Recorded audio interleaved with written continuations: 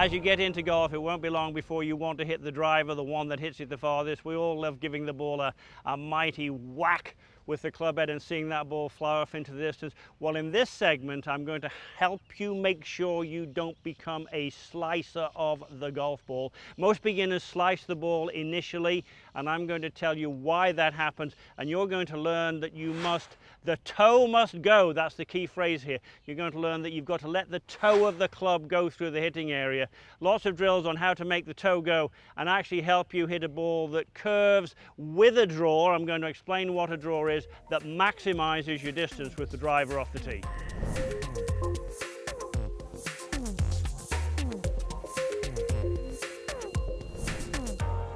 And so we've made it to the driver, the longest club in the bag, the club with the least loft in the bag, probably the most difficult club to hit straight, and probably the club that most beginners will hit a variety, a form of this type of shot.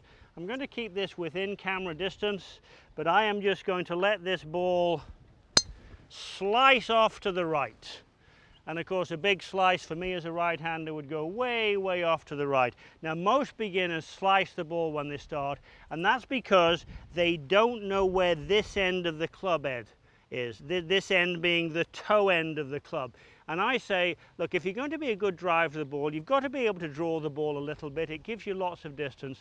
So let's give you some thoughts in the setup, and then some thoughts about how to make the toe go. If you want to get rid of a slice, you have to make the toe go. More on that in just a moment. The setup for the driver, well, it's a little bit different actually, because the ball's sitting on a tee, fairly high tee.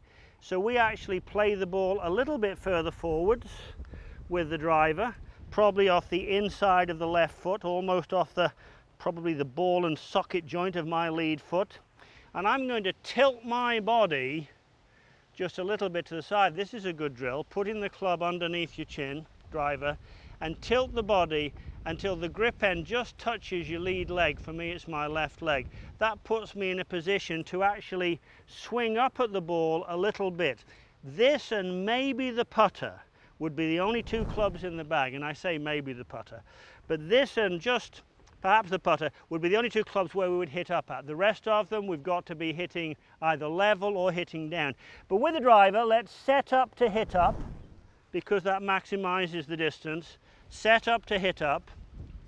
The other thing that helps with the driver is to take the trail foot and just move it back just a little bit. Again, it'd be the only club in the bag I would do that with.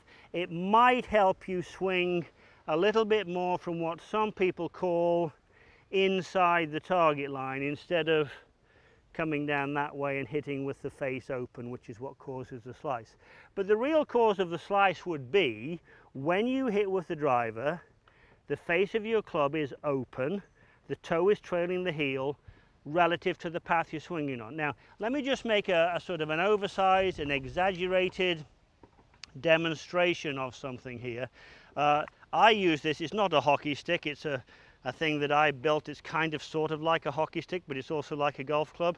This would be the heel, this would be the toe. I want you to look here that when I finish the backswing, the toe of the club would have farther to go to reach the ball than the heel. The toe's got quite a bit farther to go. So if I don't make the toe go, I won't hit with the face square. If I was to bring the heel and the toe down at the same speed, I'm going to hit with the face open, and of course then the ball will go woefully to the right. So I say to all golfers, we have to know, if we're trying to draw the ball from here, the toe must go. And if you get the face a bit closed, that's okay. I have a drill to help you with that. And I call that drill the knuckle count. Now, I said in the first segment we did, I said put 3 dots on your glove. As you set up, I want you to see at least 3 dots. I said strong is long. As you set up, 3. When you get to the top, to help with squaring the club face, as you glance back, I only want you to see 2 dots. I don't want you to see 3 dots, I want you to see 2 dots. When the shaft is parallel to the ground, I only want you to see 1 dot. And at impact, I want you to see no dots. So I call it 3, 2, 1, none. 3, 2, 1, none. Do you see how that closes the club face? Now that would probably be a bit too much, truthfully, but it's unlikely that a beginner would do that. So the feeling of going from 3 knuckles in view to 2 knuckles in view to 1 knuckle in view to no knuckles in view helps close the club face. Let me show you. So if I play the ball forwards, I pull the trail foot back a little bit, and I go 3, 2, 1, none, with particular emphasis on I do not want to see any knuckles when I get to impact. If I do that, I should be able to avoid hitting a slice to the right. 3, 2, 1, none. And that ball was hit with a little bit of draw to the left. Even though the wind is blowing this way, I managed to curve the ball back the other way. 3, 2, 1, none. It's as good a drill as I know when you're playing golf for getting rid of that slice. And as a beginner, it would be really important that you get rid of the slice. There is no slicing on the road to good golf. You can go from slicing to hooking to good golf. You can go from hooking being a ball that would, for a right-hand golfer, curve to the left. So I'm going to go 3, I'm going to go 2, I'm going to go 1, and I'm going to go no knuckles visible. If I go 3, 2, 1, none, 3, 2, 1, none,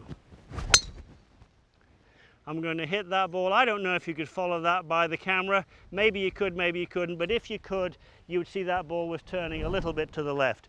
If you haven't got time to hit golf balls, I have one last drill that has worked like magic for some of my students. And I call it the screwdriver drill. I've actually taken the head off a golf club and I stick this shaft in the ground. Now you'll see as you look at this, I have put green tape on one side of that shaft and I've put red tape on the other. If you show no knuckles at impact, you will also see a green shaft. And I use little rhymes to teach people with.